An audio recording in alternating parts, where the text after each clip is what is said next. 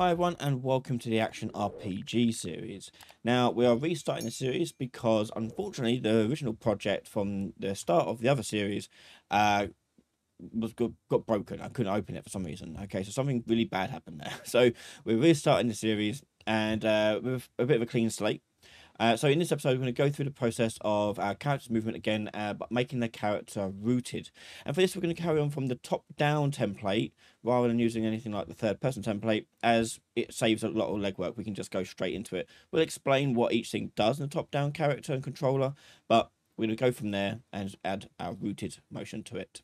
So let's get started. So yeah, welcome back to this redo of the Action RPG series.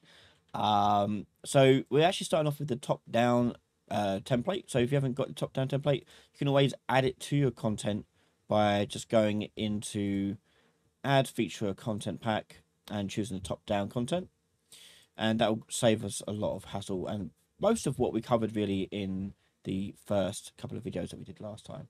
So in the top-down content, I just want to explain what you see here and how it works. So the character has nothing really on them. Okay, it's just nothing really going on here. The controller is what's doing all the work, much like how we started off last time, if you watched that one. So, first of all, we've got on begin play, adding the input mapping. So, pretty standard stuff. If you want to add the input mapping, we'll go through inputs when we add more inputs later on, but that is adding the mapping context. We then got the click event. Now, the click event is happening on a few things. We've got triggered, started, cancelled, and completed. So when it's triggered, this is constantly firing, and what this function here, get location under cursor, is doing is it's just returning the location under the cursor, essentially, and just getting the result and outputting the result here.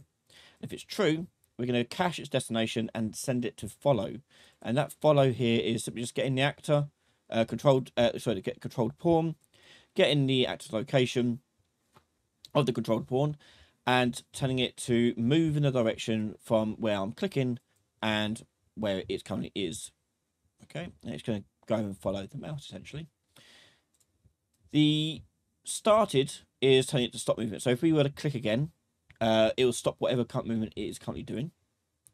And on cancelled and completed, both of these are going to trigger this check here to determine whether or not we should be moving to a target. And here we're using elapsed seconds as a pressed threshold. So this pressed threshold is set to 0.5. So if I were to click the mouse and hold it for less than 0.5, it's going to trigger this move to, which is a simple move to for our AI to move the character to the location. And so it looks something like this. If I can click and drag, the character's going to move. And if I click once, it's going to spawn the little Niagara effect, as well as move our character to the location. Okay. So that is basic movement, okay? But obviously, we're going to make this a little bit nicer and use abilities and other things. The left click in these sort of Diablo-like games is quite versatile and is used for lots of different things. It's what we call a context-sensitive button. So, for example, if I'm clicking on the floor, they're going to follow wherever I'm clicking on the floor. If I click on the enemy, they're going to go over and attack the enemy. If I click on a character, they're going to go over and talk to the character. Click on the chest, they're going to go over and open the chest, and so on and so forth. So we've got to make this left click a little bit more responsive. But one thing we haven't got in here that we will need is rooting the character. So in Diablo games, we want to hold down Shift and lock the character to that location. Okay, so let's go ahead and do that. So we're going to go into our input settings. Let's go over to our input, actions, and we're going to create a new input action. We'll go to input, action, and we'll do AA, and we'll do rooted. Call it. And we'll go back to the context and add the mapping for rooted. Okay. And as you can see, these ones are set up with the left mouse button, like so, and touch, if you want touch screen controls, you've got that there too. But rooted here, we're going to use the left shift button. And save that, and close that. And what we're going to do is quite a simple thing, really. We're just going to tell our character to have no speed whilst they're rooted. Okay, so we're going to go into our top-down controller, and actually we'll do it on our pawn. We'll do it on our pawn, and in our pawn here, we're going to do rooted, IA rooted, and when this is started, we're going to take our character movement component and set the movement mode to none on started. On completed and cancelled, we're going to set the movement mode to walking.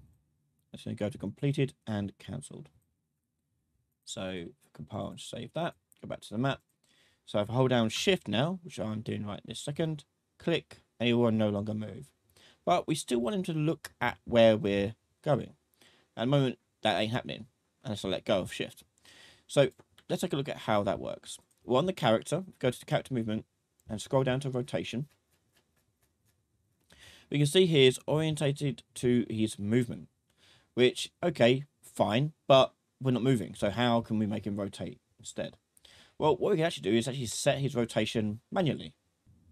So what we're going to do is when this has been triggered and it's triggering, we are going to just tell them to rotate towards the cursor. Okay, rotate to where we want to go.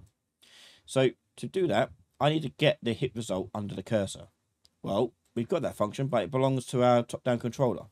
So how do we get this? Well, if we go ahead into begin play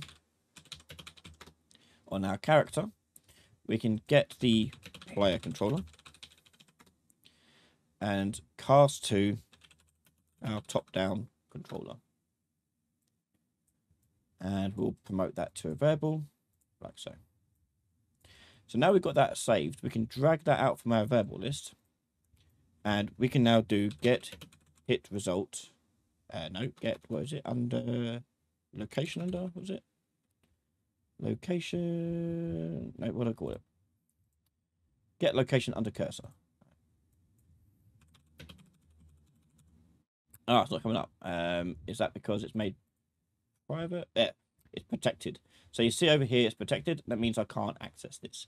But I should be able to access their cached like docket destination instead.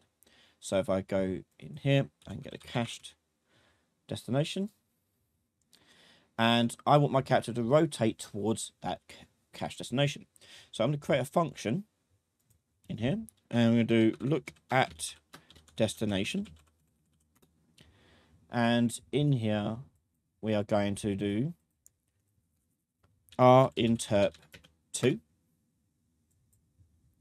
going to do set actor rotation. Plug that into my look at destination. And the rotation is going to go in from our ARPG. So the ARPG will take a current value and move it towards a target value. So the current value will be the current actor's rotation. So get actor rotation. Plug that into current. The target is going to be using this cache destination. So the destination here, I want to make that an input on here. Or actually, what would be better? I could just take this from here and just put this in here instead. There we go. That's a bit nicer, a bit cleaner. And so we've got a destination, which is an actual location. We want to get our location, so get actor location. And we want to find the look at rotation. Look at rotation. The start point would be the actor's location. The target would be the cache destination. And the tangent of this is going to be there. Okay. However, we don't want it to do the full rotation. We only want it to do the yaw. Okay. So what we're going to do is we're going to break this. And we're going to split our look at rotation. The target we're going to drag out and do make rotator. And we're just going to put in the yaw. Leave 0 in roll and pitch. Delta time, we're going to do delta world seconds. And intercept speed we'll do as 3. Compile that. Go back to the event graph. And on triggered for the rooted, we're going to drag in our look at destination. Okay. Now, one thing that's key about this is that what if we aren't hitting the button? Okay. Well, the cache destination will just look at whatever one was last clicked on. Okay, so if I were to go into the game now and move this way, hold down shift, they're going to look over here. But if I were to click and drag, you can see that cache destination is getting updated. Okay, and if I were to let go of shift, they're going to come towards me. Push it down. They're now rooted in the spot for our movement. Okay. And there you go. We've got simple rooted movement in our game. And there you go. So we can knot our movement down. And in the next episode, we're going to work on our interactions. So the left click is kind of a context sensitive button. We can click on various things to do various different jobs. So like click on the floor, we like to just move. But if we click on an object, we'll move that object and then interact with it. So we can go through that process of setting up the interaction system in the next episode. You can watch the next episode right now over on patreon.com/Ryan Laley. We can find all my videos early before everyone else. Thank you to all my Patreon supporters and YouTube members for their continued support.